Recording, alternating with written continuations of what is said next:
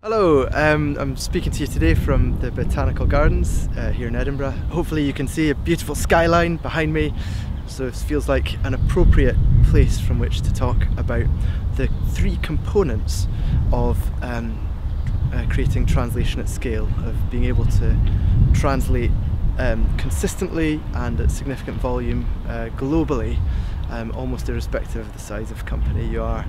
So what we try to do at Lingo is start off with a consultancy exercise where we interview the many people involved about what they feel is working well, what could work better in the translation process, what different content types are involved, which technologies are involved, all the people and processes involved. And then we reflect that back in a report, our localization strategy assessment, that will identify some quick wins and also make some proposals as to the technology that's used moving forward to help organisations translate more, ideally more efficiently as well.